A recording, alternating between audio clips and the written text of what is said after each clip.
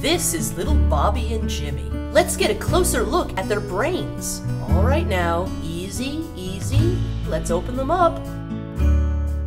And there you have it, 2 normal brains. But there is a big difference between Bobby and Jimmy's brain, and it's all to do with how the soil of their minds have been prepared. Your brain is soil. When we understand something, it is made up of all the parts already inside of us.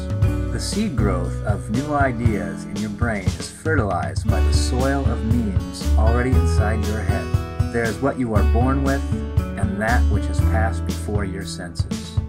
And for any new seed growth to occur, for any new concept to take hold, it must be fertilized and given the proper time. Sometimes we don't see the causes that go in, but in they go, and cause they do indeed affect. We don't have a soul, we have soil.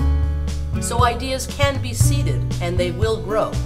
But if you have a lot of toxic waste in your soil, if personal experiences have not nurtured the potency of your fertilizer, then it's possible that the seeds of kindness and empathy and understanding, the very best of what we can be as humans, will never flower in your brain.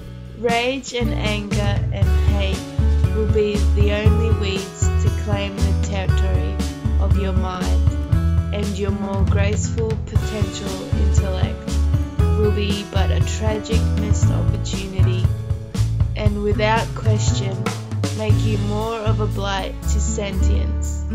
If we are lucky, events and moments and memes may trigger growth in us and prevent us from becoming the worst of imposers. But it all begins with how well our soil has been prepared.